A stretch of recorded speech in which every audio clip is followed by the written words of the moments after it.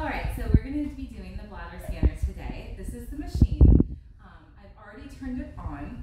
What you do want to make sure is that the battery, if it doesn't turn on, that you check with the battery. If the battery is not charged, it's going to be right here, and the battery just comes out like that.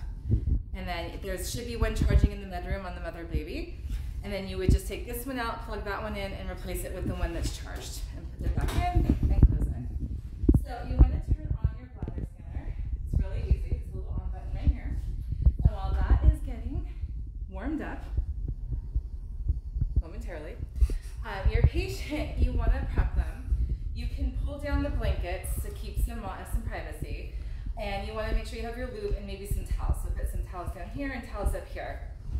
As the bladder scan is turning on, there'll be a welcome screen.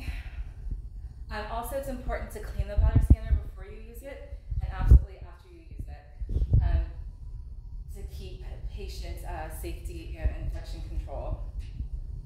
Sorry, it's warming up. Okay, so this is what the screen will look like. You can go from here, not a big deal. You're going to take your lube and you're going to open it and you're going to put it right over like the pelvic area right here. So you're going to put it here. Sorry, it's a little cold.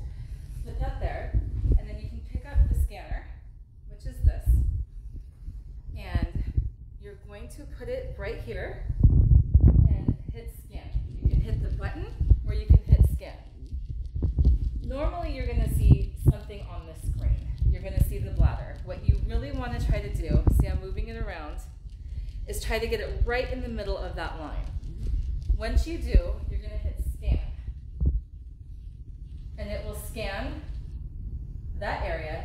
And here it will tell you how, you'll see like a yellow if you've gotten the bladder, and it'll tell you how many mLs are in there.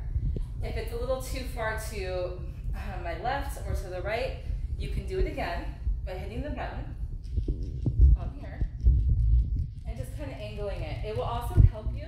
There'll be arrows that will tell you to move it a little to the right, a little to the left, and then when I get it, let's say I got it right here, I will hit the button and it'll scan it.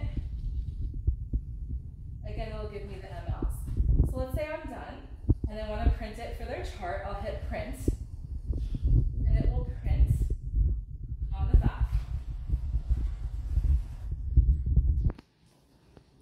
Normally it would print, and on there it'll tell you the mLs and the time that you did the bladder scan.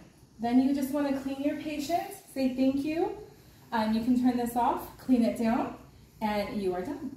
Thank you.